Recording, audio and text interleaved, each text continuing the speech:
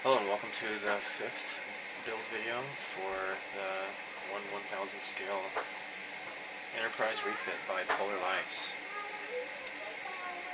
I'm going to do some airbrushing here. And I have decided to do the warp nacelles as black on both sides, so that this would be like in its non-warp mode, you know, when it's just like an impulse mode. Because these things look kind of dumb. Even if you do like clear blue, you're still going to see these tabs inside, so it doesn't look really nice. So that's why I'm just not going to bother. So let me get my mask on, and I will paint these pieces. And so I have masked off the inside here, so I'm just going to just do black. And I'm using Mr. Color 33 flat black lacquer.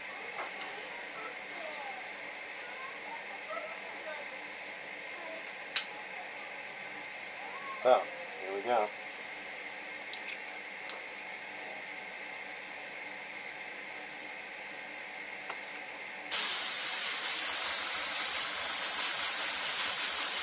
Okay.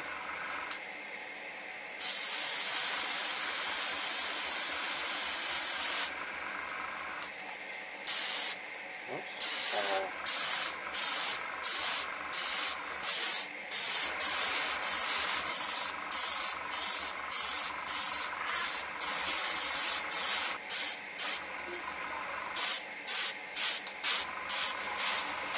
Okay, now for these parts, what I want to do is add a little bit of 81 russet. It's not like a pure black like the other parts of the nacelles. So what I'm going to do here is just empty the remainder back into the bottle here, the mixing bottle, and add some russet to kind of add a little bit of color to it. So I don't have any rust color. I just decided to just add a little bit of red and see how this looks. Model Master does make rust color, but unfortunately I can't get it. I looked at Ami, and they are sold out. So let me just add some of this stuff into here. Maybe a little bit more than that. Maybe that should do it. Because black is pretty darn black, right? So it might take a bit to change it from black to kind of like a rustish color. So let me just stir this up. And it might need a little bit more, actually, than what I put in there. Although it actually looks kind of nice, but let me just go ahead and pour some in here. Get in there, there.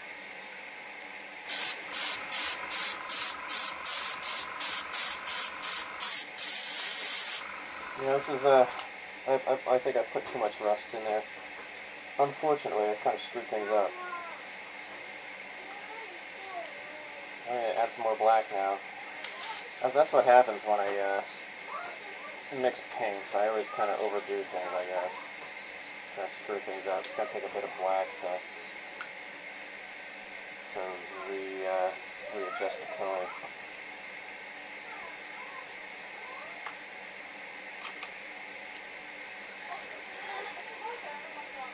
I think I'm all out of black, actually. I have a brand new one now in the drawer.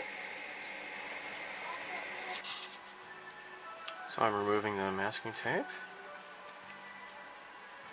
and going to apply masking tape to the black area for painting the white. This looks pretty nice.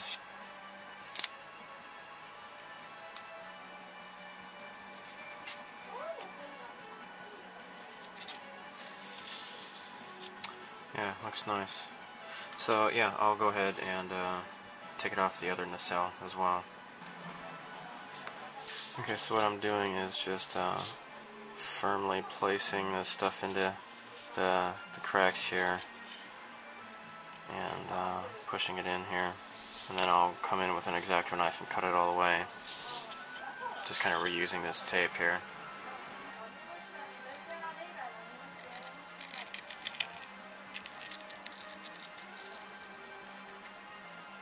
There.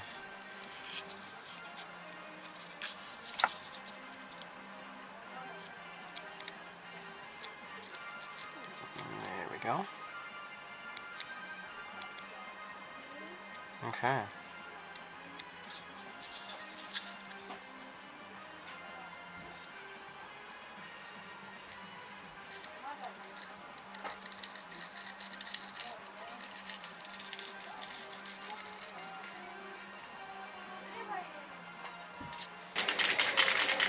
Okay, now it's time to start painting the body. I'm going to use a rattle can. This is TS26 Pure White. This is a gloss. And in case you didn't see the first video yet, to get the pearlescent, you use TS45 Pearl White. Now it says right here, it says use in conjunction with TS26. Pure White goes on first, then Pearl White goes on top of that. So this is kind of like a translucent kind of a white. It's not a pure white, so that's what pure white is for. So I'm kind of anxious. This is fun. Okay, let's get started. I haven't used a rattle can like this to paint for quite a while, so I'm used to using my airbrush. Okay, speaking of airbrushes, let's blow off some of the, see if there's any dust that can be blown off.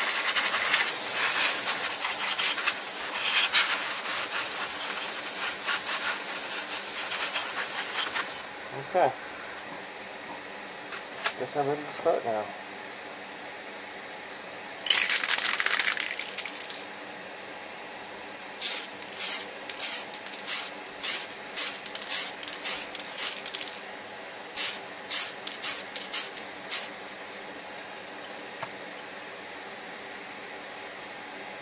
Okay, just got to do light applications each time.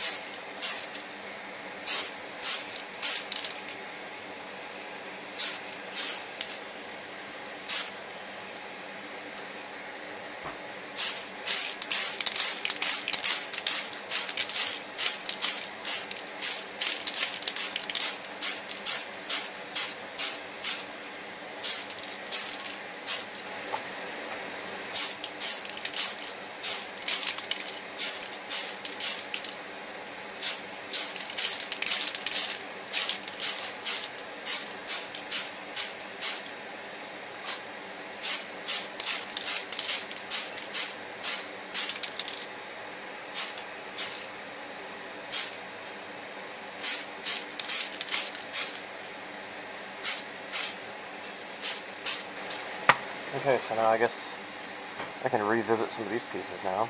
They're pretty much dry already.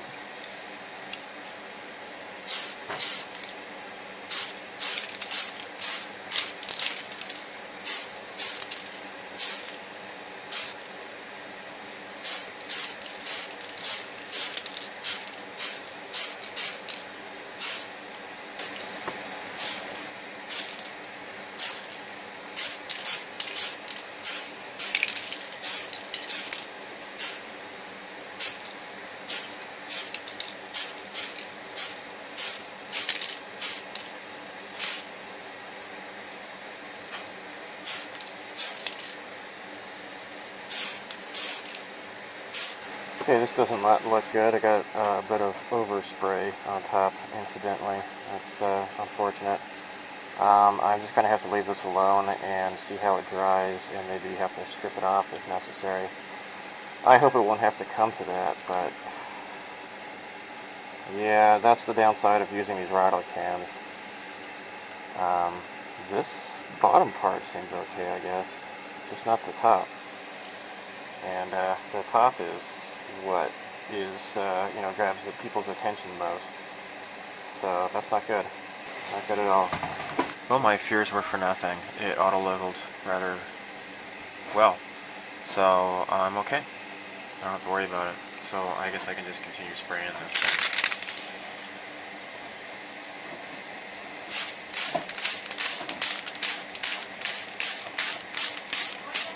However, I'm going to do it just one side at a time. Now it's nice. So when this dries, I'll flip it over and do the rest of the underside.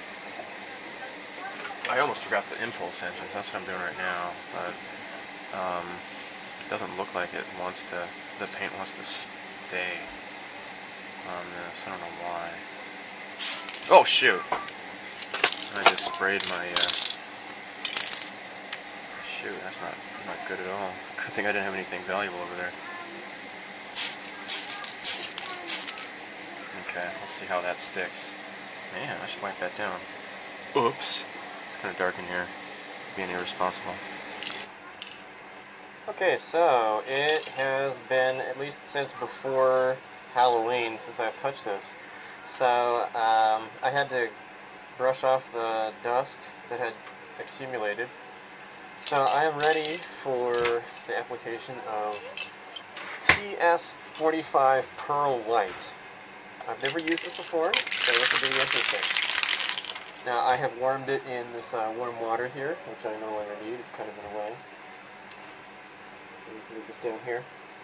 And I've shaken this up for well over a minute, so the paint should flow pretty well. So let's get started here.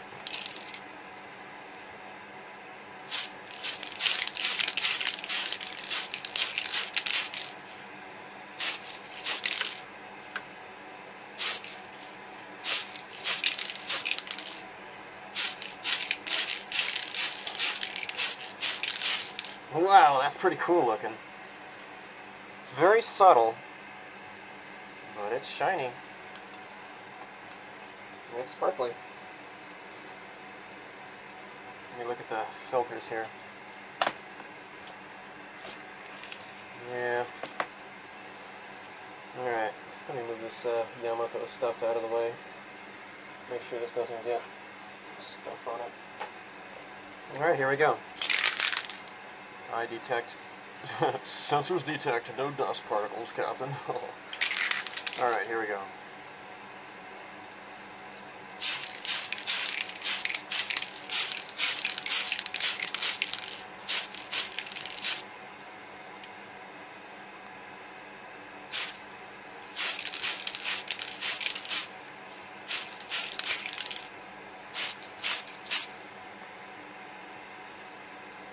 A little bit of dust got on there just now. Let's get the back here. Or it's possible I just overlooked that dust. It's not so bad though. I'll just let this dry for a bit and then kind of polish it off. Alright, let's move on to a nacelle here.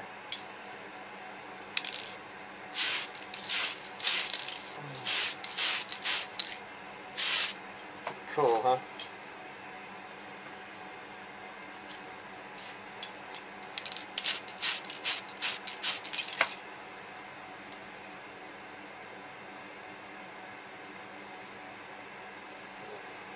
Alright, I'll skip ahead here. Thanks for being bored so far. Okay, my lovelies, I'm going to end the video here. This pearlescent finish looks pretty nice. It's certainly pearly. It's very shiny. And I'm pretty satisfied with the results so far. So, in the next video, you're going to see a little bit of more painting. And then decaling. Holy crap. There's a lot of decals, as you already are aware with this model, I'm sure. So anyhow, thanks for watching, and you have the bridge number 1. I have to go number 2. Not just kidding. Anyhow, bye.